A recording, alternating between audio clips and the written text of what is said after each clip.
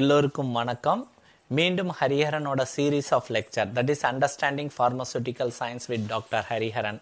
அதுக்கு உங்களை வரவேற்கிறேன். ஸோ இன்னைக்கு நம்ம தெரிஞ்சுக்க போகிறது என்னன்னு பார்த்தீங்கன்னா mutation and various types of mutation. So இந்த லெக்சரில் வந்து நான் ப்ரீஃபாக மியூட்டேஷன்னா என்னென்னு சொல்லியிருக்கேன்.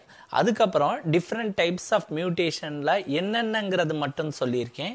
என்னோட ஃபியூச்சர் லெக்சர்ஸில் பார்த்தீங்கன்னா ஒவ்வொரு டைப் ஆஃப் மியூட்டேஷனையும் எலாபரேட்டாக வந்து எக்ஸ்பிளைன் பண்ணியிருக்கேன். ஸோ ஒரு ப்ரீஃப் இன்ட்ரடக்ஷன். மியூட்டேஷன்னா என்ன?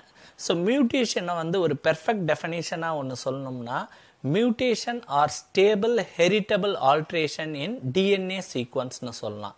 அதாவது டிஎன்ஏ சீக்வன்ஸுங்கிறது என்னென்னா இது ஒரு nucleotide sequence. That means adenine, guanine, cytosine, thymine அப்படி சீக்வன்ஸாக இருக்கும் ஒரு டிஎன்ஏல. தட் மீன்ஸ் நம்மளோட செல் இருக்குது, செல்குள்ள நியூக்ளியஸ் இருக்குது, நியூக்ளியஸில் நம்மளோட ஜெனட்டிக் மெட்டீரியல் வந்து இந்த டிஎன்ஏ ஃபார்மில் இருக்கும்.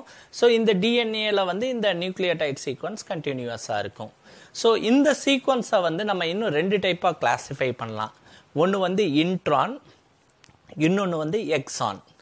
இதில் வந்து இன்ட்ரான் வந்து நான் கோடிங் சீக்வன்ஸ், அதில் இருந்து எந்த ப்ரோட்டீனும் ஃபார்ம் ஆகிறதில்ல. ரெண்டாவது எக்ஸான்ங்கிறது வந்து கோடிங் சீக்வன்ஸ். ஜென்ரலாக நம்ம மியூட்டேஷன் சொல்கிறது என்னன்னு பார்த்தீங்கன்னா இந்த எக்ஸானில் வந்து ஒரு சேஞ்ச் நடக்கணும், இந்த டிஎன்ஏ சீக்வன்ஸ் வந்து ஆல்டர் ஆகணும், ரைட்? ஸோ இது ஆல்டர் ஆகிட்டு திரும்ப பழைய நிலைமைக்கு வந்துடக்கூடாது.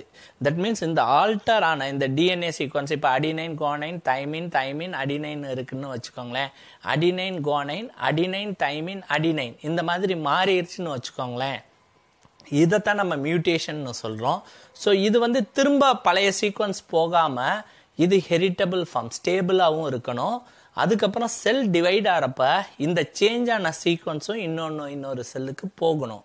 ஸோ அப்படி நடந்தால் தான் அதை வந்து நம்ம என்ன சொல்கிறோம்னா மியூட்டேஷன்னு சொல்கிறோம். ஸோ ஜென்ரலாக மியூட்டேஷனுங்கிறது வந்து எந்த சீக்வன்ஸில் வேணாலும் நடக்கலாம், இன்ட்ரான்லையும் நடக்கலாம், எக்ஸான்ஸ்லையும் நடக்கலாம். ஸோ ஜென்ரலாக நம்ம கன்சர்னாக இருக்கிறது என்னதுன்னா எக்ஸான்ஸ், அதாவது ப்ரோட்டீன் கோட் பண்ணுற சீக்வன்ஸ். ஸோ அதில் ஒரு ஸ்டேபிளாக அந்த நியூக்ளியோடைட் சீக்வன்ஸ் ஆல்டர் ஆகணும். அதுக்கப்புறம் செல் டிவிஷன் நடக்கிறப்பவும் அந்த ஆல்டர் ஆன சீக்வன்ஸ் ஹெரிட்டபிள் ஃபார்மில் மூவ் ஆகணும். ஸோ இதை தான் நம்ம மியூட்டேஷன்னு சொல்கிறோம். ஸோ இது ப்ரோகேரியட்ஸ்லையும் நடக்கும், யூகேரியட்ஸ்லையும் நடக்கும். ஜென்ரலாக ப்ரோகேரியட்ஸில் நடந்ததுன்னா நமக்கு இமீடியட்டாக அதோட ஃபியூனோடைபிக் சேஞ்சஸ் வந்து தெரிஞ்சிடும்.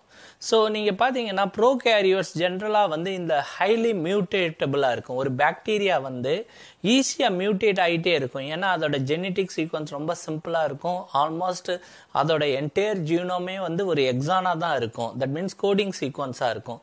ஸோ சரௌண்டிங் கண்டிஷன்ஸ் சேஞ்ச் ஆக ஆக அதை பொறுத்து என்ன பண்ணும், தன்னோட கேரக்டர்ஸை ஈஸியாக மியூட்டேட் பண்ணும்.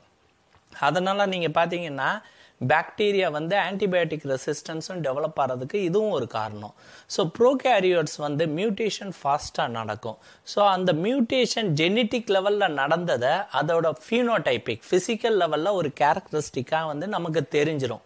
ஸோ இந்த மியூட்டேஷன் வந்து ஸ்பான்டேனியஸாகவும் நடக்கலாம், இல்லைன்னா நம்ம வந்து இதை இன்டியூஸும் பண்ண முடியும் வித் ஹெல்ப் ஆஃப் கெமிக்கல்ஸ். அதுக்கு பேர் வந்து நம்ம என்ன சொல்கிறோம்னா மியூட்டாஜென்ஸ்னு சொல்கிறோம். ஒரு ரேடியேஷனோ கெமிக்கலோ தந்து நம்ம இந்த மியூட்டேஷனையும் உருவாக்கலாம். ஸோ இதே மியூட்டேஷன் வந்து ஒரு யூகேரியோட் நம்ம மாதிரி ஹியூமன்ஸ் மாதிரி இதில் நடந்ததுன்னு வச்சுக்கோங்களேன், அது ஜென்ரலாக வந்து பெரிய சேஞ்சஸ் ஏற்படுத்தாது. It can mostly leads to cancer. So mutation in eukaryotes வந்து நம்ம மாதிரி ஹியூமன்ஸில் வந்து கேன்சர் தான் லீட் பண்ணுது, ரைட்? ஸோ அப்போ மியூட்டேஷன்னா என்ன, அதோட எக்ஸாக்ட் மீனிங்ஸ் தெரிஞ்சுக்குவோம். ஸோ மியூட்டேஷனுங்கிறது வந்து ஒரு லாட்டின் டேர்ம் மியூட்டேர். ஸோ மியூட்டேருங்கிறதோட ஆங்கில அர்த்தம்னு பார்த்தீங்கன்னா டு சேஞ்ச், மாற்றம். ஸோ இவங்க மியூட்டேஷனுங்கிறது எதை குறிச்சாங்கன்னா இந்த ஃபிசிக்கல் சேஞ்சஸ்.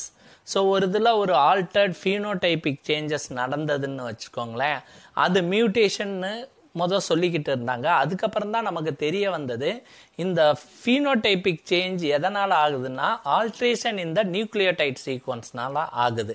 ஸோ அதனால் இன்னைக்கு தேதியில் நம்ம என்ன பண்ணுறோம்னா மியூட்டேஷன் ரொம்ப ப்ரிசைஸாக சிம்பிளாக சொல்லிடுறோம். அண்ட் ஆல்ட்ரேஷன் இந்த நியூக்ளியோடைட் சீக்வன்ஸ் இன்னும் ரொம்ப சிம்பிளாக சேஞ்ச் இந்த நியூக்ளியோடைட் சீக்வன்ஸ். தட் மீன்ஸ் டிஎன்ஏல இருக்கிற நியூக்ளியோடைட் சீக்வன்ஸ் மாறிச்சுனாலே நம்ம இப்போ என்ன சொல்கிறோம்னா மியூட்டேஷன்னு சொல்ல ஆரம்பிச்சிட்டோம், ரைட்? ஸோ இந்த மியூட்டேஷனை வந்து பல டைப்ஸ்லாம் நம்ம கிளாஸிஃபை பண்ணலாம். So different types of mutation பார்த்தீங்கன்னு வச்சுக்கோங்களேன், இதோட மெக்கானிசம் அண்ட் இதோட எக்ஸ்பிரஷனை பொறுத்து நம்ம இந்த மியூட்டேஷனில் வந்து பல டைப்பில் கிளாஸிஃபை பண்ணலாம். மொதல் டைப் வந்து எப்படி மியூட்டேஷன் நடக்குது, ஹவு த மியூட்டேஷன் அக்கர்ஸ். ரெண்டாவது வந்து இந்த மியூட்டேஷன் நடந்தனால என்ன சேஞ்சஸ் நடக்குது, எஃபெக்ட் ஆஃப் மியூட்டேஷன், அதை பொறுத்து கிளாஸிஃபை பண்ணலாம். மூணாவது, ஜென்ரலாக மியூட்டேஷன் வந்து இந்த புரோட்டீன் கோடிங் ஜீன்ஸில் நடந்ததுன்னா என்னென்ன டைப் இருக்குங்கிறத தெரிஞ்சுக்கிறோம். இதை தான் வந்து ரொம்ப ப்ரிசைஸாக எல்லாருமே வந்து மியூட்டேஷன்னா டைப்ஸ் ஆஃப் மியூட்டேஷனில் வந்து இதை தான் சொல்லிக்கிட்டு இருப்பாங்க. ஸோ நாலாவது வந்து மியூட்டேஷன் இன் ரெகுலேட்டரி சீக்வன்ஸ், ஒரு ஜீன் எக்ஸ்பிரஸ் பண்ணாமல் இருக்கிறதுக்கு வந்து மியூட்டேஷன் நடந்தால் அப்படி நடக்கலாம். அப்புறம் வந்து mutation in tRNA and rRNA jeans. So இப்படி தான் நம்ம மியூட்டேஷன் வந்து அதோட லொக்கேஷன் எப்படி நடக்குது, அதோட மெக்கானிசம் பொறுத்து நம்ம கிளாஸிஃபை பண்ணலாம். முதல்வது என்னது, எப்படி மியூட்டேஷன் நடக்குது. ரெண்டாவது, மியூட்டேஷன் நடந்தனால அதோட விளைவுகள் எப்படி இருக்குன்ட்டு கிளாஸிஃபை பண்ணலாம். மூணாவது, புரோட்டீன் கோடிங்கில் சேஞ்ச் நடக்கிறது ஜீனில் வந்து மியூட்டேஷன் எப்படியெல்லாம் நடக்குங்கிறது. அப்புறம் வந்து ரெகுலேட்டரி சீக்வன்ஸ், டிஎன்ஏ சீக்வன்ஸில் மியூட்டேஷன் நடக்கிறது. அஞ்சாவது வந்து tRNA அண்ட் rRNA ஜீன்ஸில் மியூட்டேஷன் நடக்குது. So first how the mutation occurs, எப்படி மியூட்டேஷன் நடக்குது, அதை பொறுத்து நம்ம வந்து மியூட்டேஷன் ரெண்டாக கிளாஸிஃபை பண்ணலாம். இல்லைனா எல்லா மியூட்டேஷனும் இந்த ரெண்டில் ஒன்றா தான் இருக்க முடிய வாய்ப்பு இருக்குது. ஒன்று ஸ்பான்டேனியஸ் மியூட்டேஷன், அப்படியே வந்து திடீர்னு இயற்கையாக நடக்கலாம். ரெண்டாவது வந்து இன்டியூஸ்டு மியூட்டேஷன், நீங்கள் ஏதாச்சும் ஒரு கெமிக்கல்ஸ் தந்து அதோட மியூட்டேட் பண்ணலாம், கெமிக்கல்ஸோ யூவி லைட்டோ தந்து, அந்த மாதிரி நடக்குது இது. ரெண்டாவது type based on effect of mutation நடக்கிறனால changes நடக்கும்ல, அதை வச்சு நம்ம எப்படி கிளாஸிஃபை பண்ணோம்னா, ஒன்று ஃபார்வர்ட் மியூட்டேஷன், அப்படின்னா நார்மலாக இயற்கையாக ஒரு பாக்டீரியா இருக்குது, ஒரு ஸ்ட்ரெயின் இருக்குது, ஒரு செல் இருக்குதுன்னு வச்சுக்கோங்களேன். அதில் ஏதாச்சும் மியூட்டேஷன் இன்டியூஸ்டோ ஸ்பான்டேனியஸோ நடக்கிறனால என்ன ஆகுதுன்னா அதோட ஜெனட்டிக் சீக்வன்ஸ் மாறிடுச்சுன்னா மியூட்டன்ட்னு சொல்லிடுவோம்.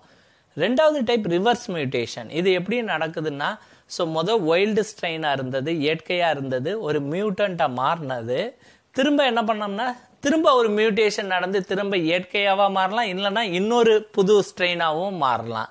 ஸோ இதை தான் நம்ம என்ன சொல்றோம், ரிவர்ஸ் மியூட்டேஷன். இது வந்து ரெண்டு டைப்பாக கிளாஸிஃபை பண்ணுறோம். ஒன்று ட்ரூ ரிவர்சன், தட் மீன்ஸ் முன்னாடியே திரும்ப வர்றது. இன்னொன்று equivalent ரிவர்சன், that means equivalent amino acid produce பண்ணுற மாதிரியும் ஆகலாம். ஸோ மூணாவது டைப் வந்து சப்ரஸர் மியூட்டேஷன்.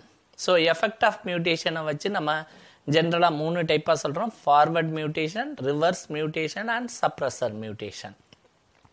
மூணாவது டைப், இது மெயின் டைப். ஸோ மியூட்டேஷன் வந்து ஒரு புரோட்டீன் கோட் பண்ணுற ஜீன்ஸில் நடந்ததுன்னா, அதாவது எக்ஸான் ஜீன்ஸில் நடந்ததுன்னா அதை நம்ம டிஃப்ரெண்ட் டைப்ஸ் ஆஃப் கிளாஸிஃபை பண்ணலாம். அதில் மேஜர் டைப் என்னன்னு பார்த்தீங்கன்னா பாயிண்ட் மியூட்டேஷன். ஸோ இந்த பாயிண்ட் மியூட்டேஷனை ஃபர்தராக 4 டைப்பாக கிளாஸிஃபை பண்ணலாம். ஒன்று வந்து சைலண்ட் மியூட்டேஷன், ரெண்டாவது மிஸ்சன்ஸ் மியூட்டேஷன், மூணாவது நான்சன்ஸ் மியூட்டேஷன், கடைசி வந்து ஃப்ரேம் ஷிஃப்ட் மியூட்டேஷன். ஸோ இதை தவிர வேறு மியூட்டேஷன் பார்த்தீங்கன்னா morphological mutation, lethal mutation, conditional mutation and biochemical mutation. So இதெல்லாம் வந்து ஒரு புரோட்டீன் கோடிங் ஜீன்ஸில் வந்து நடக்கிற மியூட்டேஷன். ஸோ இதை தவிர 2 ஃபர்தர் டைப்ஸ் நம்ம சொல்லிக்கலாம். Mutation in regulatory jeans, that means ஒரு ஜீன் கண்ட்ரோல், தட் மீன்ஸ் அதுக்கு mRNA புரோட்டீன் ஃபார்ம் ஆகிற கண்ட்ரோல் பண்ணுற ஜீன்ஸை ரெகுலேட்டரி ஜீன்ஸ்னு சொல்லுவோம்.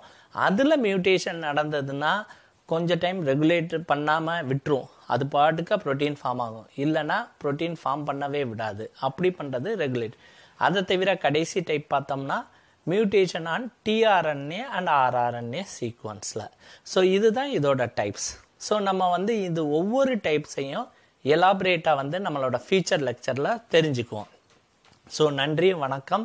ஸோ என்னோட ஃபியூச்சர் லெக்சரில் ஒவ்வொரு டைப் ஆஃப் மியூட்டேஷனும் இன்டெப்த்தாக நீங்கள் வந்து தெரிஞ்சுக்கலாம். நன்றி.